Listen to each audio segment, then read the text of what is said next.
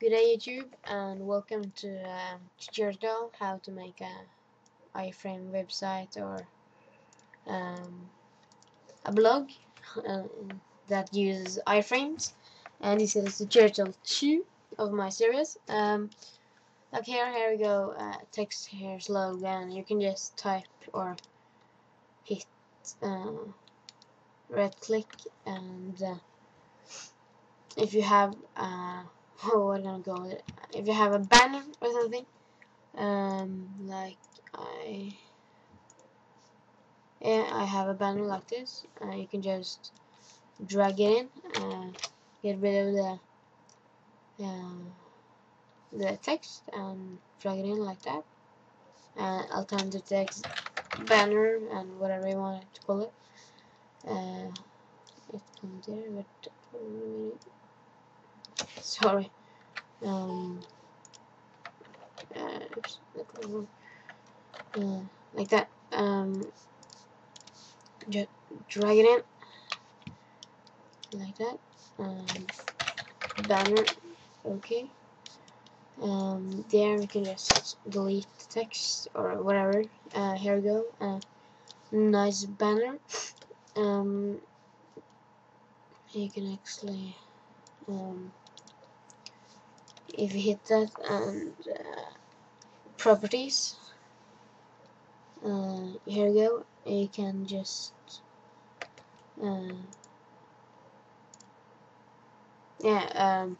if you can how to get image to it, can you see in my other tutorials, but I'm just not going to show it today.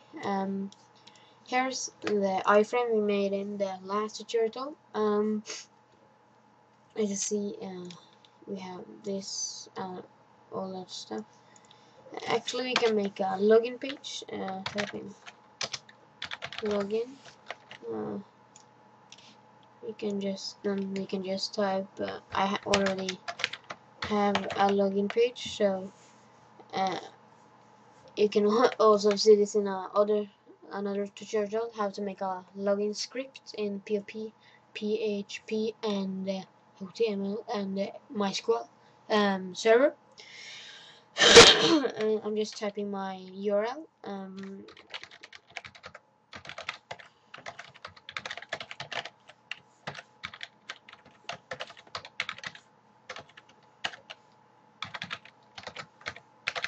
Yeah, that's my address to my login script. Target that and hit go to code view. Like we have done earlier here, we go to type target equals quote main frame like that. Hit F12 if that's you want to save. Yeah, we want to save. Just see like here. Here you see login. Hit that one, and there you go, a login page. I actually just made. Sorry, I have a cold and I'm quite sick. I just made a user account like admin.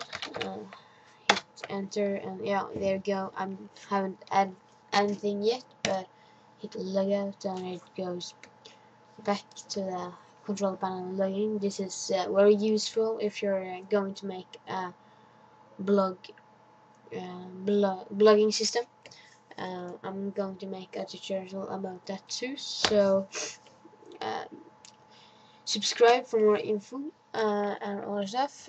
But we can actually just start by we can add a background color. Hit page properties, text color, whatever you want, background color. We can and hit background image. See here. Yeah, there we go. And hit repeat X like that. Apply. Oops, right, sorry.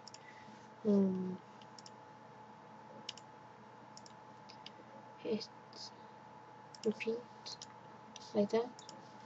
It doesn't look so cool. now, but you can do whatever you want to it. Or we can just add another picture, like going to my pictures and like that. Here we go. Apply. Yeah, looks pretty nice. But then we can also hit page properties, links, wherever you want to call it link to be, like that. I just want to be underlined when it rolls over. You can also, when you're in the table, hit properties and like here, or you can go to CSS, but we're not going to go into that today. Background color, like white, yeah, like this. We can do that for that one too, like that. That one. Yeah, like you see here we have